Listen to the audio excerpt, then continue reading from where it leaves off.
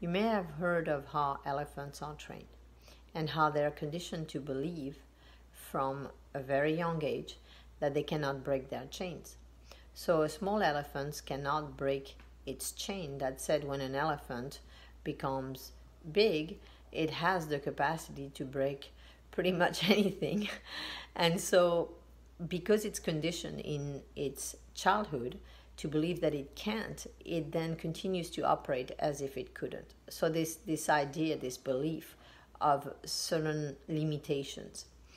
And in the same way, as human beings, we're also conditioned. We have, when we are born, dependency on our parents.